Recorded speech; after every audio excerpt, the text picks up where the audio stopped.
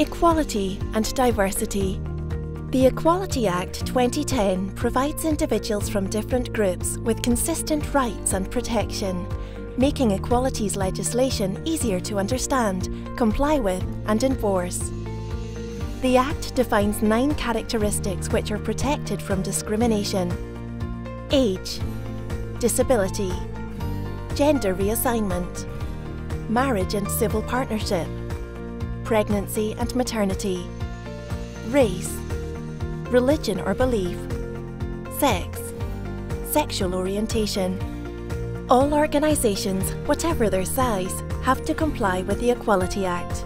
It gives employers and their agents responsibility to avoid direct or indirect discrimination due to protected characteristics, not discriminate against or harass people because of actual or perceived protected characteristics, treat people fairly,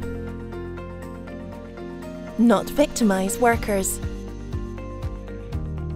Failure to comply with equality law risks legal action, fines, and damage to the reputation of the company concerned.